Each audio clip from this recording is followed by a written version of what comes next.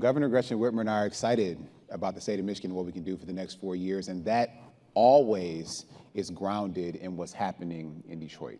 This city is, the most important city for our economy, for our culture, and helps to really set the trajectory for our future. And so thinking about downtown Detroit is very personal to me. In my childhood, spent the first half of my childhood living just east of downtown in Elmwood Park. And my father worked downtown, so I remember coming in with him so often, going to the Grand Prix downtown. Super excited to have that going back through the streets of downtown Detroit. Remember going to Trapper's Alley and thinking riding a people mover was the most awesome thing ever to go get off at Trapper's Alley. It's an amusement park ride for kids. Right? So I think how things have evolved, what's become clear is that it's important that every part of our city can advance together. And you can't think of an amazing city experience without having an amazing downtown experience. And that experience must then be able to create value for others who live in other parts of the city. And I think we're beginning to really see elements of that take shape. And so the state has been very aggressive in being partners with many of the people in this room, and many people who are part of this organization, to make sure that those investments are targeted, that we are building on everything from transportation infrastructure with the ongoing investment that the state is committed to in the Q line, to amazing event spaces and continuing to support those with the support we've done of Huntington Place, to building up the technology ecosystem and the amazing, whether it's incumbent technology companies or startups that are driven by people with ideas, especially in the software space where I come from. Mm-hmm. We're excited to see Detroit being named as the #1 startup ecosystem for emerging companies. And adding that, yes, adding to the sense that Detroit is the place for a person with an idea to come and thrive and grow it and be successful. That's always been true of our city, and if it's true downtown, it can be true everywhere. Detroit is better represented in state leadership than it ever has been. Certainly, I'm a Detroiter, serving as Lieutenant Governor alongside Governor Gretchen Whitmer. House Speaker Joe Tate is a Detroiter. And so the city,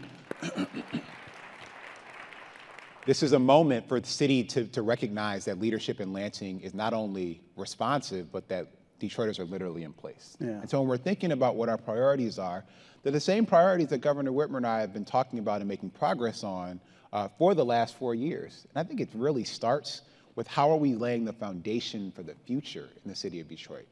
The way that we've invested in public education, I believe, is laying a solid groundwork for transformational educational experiences. Our administration has worked with a Republican legislature for the last 4 years to put more money into your schools, into Detroit public schools, the schools that my children attend 4th grade in right now, than ever in the history of education in the state of Michigan. And doing so equitably, positioning young people to realize whatever dreams that they have are available to them in the economy that we are building and growing in the state of Michigan. We're going to continue to be committed to that educational investment, even going a step further by ensuring that kids have access to individualized learning experiences, because a lot of kids might need a little bit more support coming out of COVID, or just might need people to meet them where they are in a more aggressive way. And we're very excited to be bringing that to reality here over the next 4 years.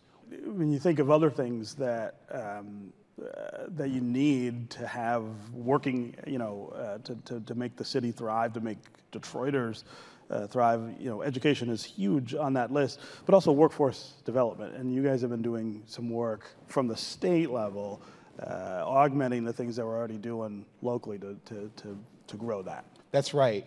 So when I think about skills training and workforce development, let's start with a goal that Governor Whitmer and I set back in 2019, something called 60 by 30. That goal means that by the year 2030, we hope to have at least 60% of Michigan's adults having either a college degree, a community college degree, a professional training or certification, a skill that they have a credential for that can translate into what they can into work.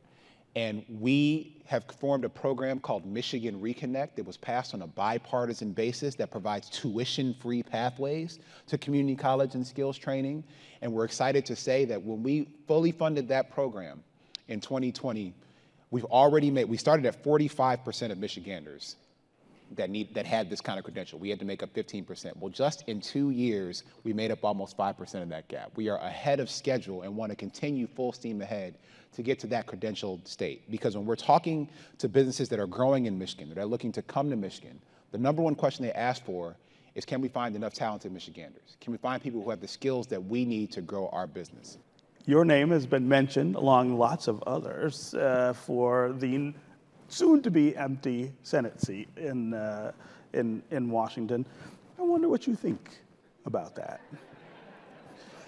I was wondering if you was going to ask me this question. I was looking at the clock, making sure I left enough time for you to answer that question. I mean, well, so where this conversation needs to start is the fact that Michigan has been amazingly served by Senator Debbie Stabenow.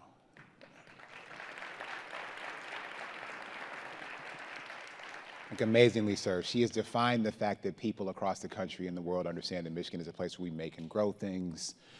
She has been an example and a mentor to pretty much every public servant currently serving in the state of Michigan, myself included. You know, I got to tell you, we came into this conversation today because I'm excited about the next 4 years with Governor Gretchen Whitmer and all the work that we can do, all the things that we can deliver. The fact that we have Democratic governance for the first time in my life, we have a chance to show that that makes a difference for people in a way that people can therefore think, you know what, this is something that we should continue to support because this is something that is stronger for our communities and for our economy. I didn't expect the senator to announce that she wasn't going to seek re-election, and so this is something certainly that my wife and I are thinking about because that has significant implications on our family.